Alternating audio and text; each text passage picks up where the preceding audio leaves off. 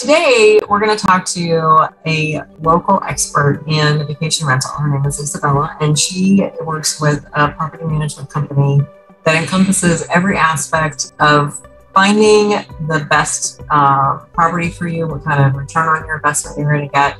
So I've asked her to join us to kind of give us an idea of how to select a good property, how to make the most out of that property, and really how to set yourself up for success. So Lisa, if you don't mind just kind of starting with a little introduction about your role and how you are going to be kind of, in essence, kind of a right-hand man to the kind of clients that I would be finding to help them be successful with their short-term rental. I appreciate it. Yeah, absolutely. And Kirsten, thank you for having me. I've worked with you for a long time, so it's always fun. I've been in, just kind of a little background about myself. I've been in the vacation industry for 15 years. Central Florida is an awesome hub spot for that. A lot of people always come here, so that's exciting. And I'm happy to be here. So just kind of tell us a little bit about, because I know, you've done so many different roles in the vacation industry space, but now the role that you're currently in is really for folks that want to have, their own short-term rental vacation property. How do we set them up for success? And I know that your company really plays a big role in that for folks that are out of town. I know we have clients that we've worked on together that are from Utah, Michigan, and Washington, so they're all over the place. So I know you've got a lot of out-of-town folks, and you probably have some in-town clients as well that you work with. So just kind of how we can set them up. Yeah, so the first thing that I tell anybody that I speak to is the most important thing when you look at short-term rental is make sure you have a realtor that understands the market and understands what they're looking for. So not all realtors are created equal, right? It's true. So in Central Florida, there are so many realtors that people work with. When they just take a normal residential realtor that they're trying to work with, if that realtor is not specialized in short-term rentals, they're not going to know the nuances.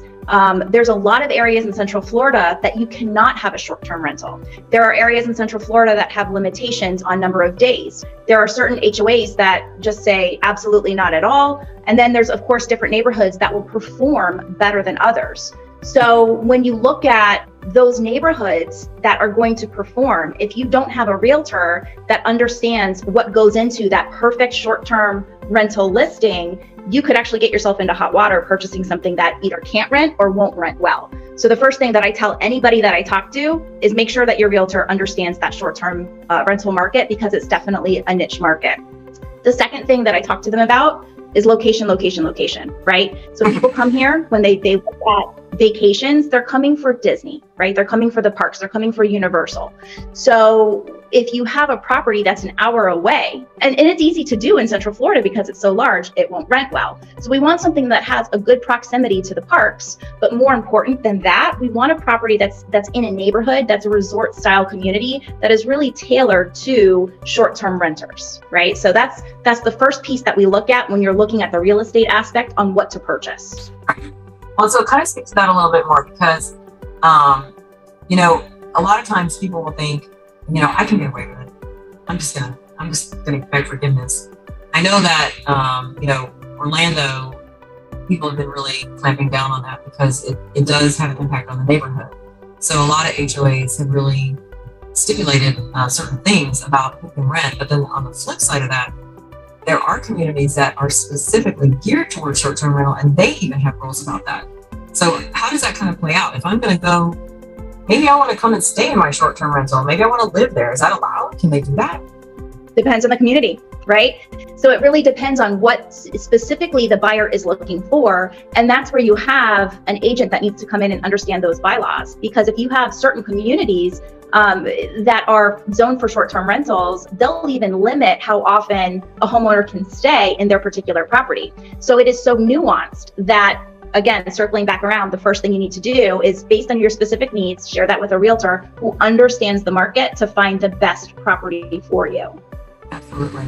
Well, and so when we're talking about a resort style community, there are lots of places, and one of the markets that tend to do really well is kind of focus on the Davenport, Kissimmee area for a couple of reasons, right? It's legal, and they have this resort style mentality.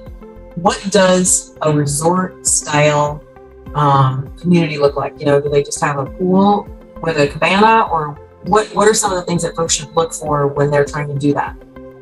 So a lot of the resort style planned communities have amenities that people can use if they choose to not go to the parks, right? Okay. So a lot of people, when they come on vacation, the parks are part of it, but it's exhausting to go to the park every single day. And it's very expensive, right? So the amenities, number one, they're gated, which is nice because it makes people feel safe and it limits who can get in and out. Number two, a lot of the clubhouses will have lazy rivers or water slides, you know, very large, it could be an infinity pool, a pool. Some of them have little water parks. Some of them have movie theaters. Some of them have game rooms. So there's a lot of things, because when people come to Central Florida, they're coming with their families, which are, you know, kids, that they have activities for kids when they're staying at the houses, right, or apartments or condos, that they can go do on the days off that they're not necessarily going to the parks.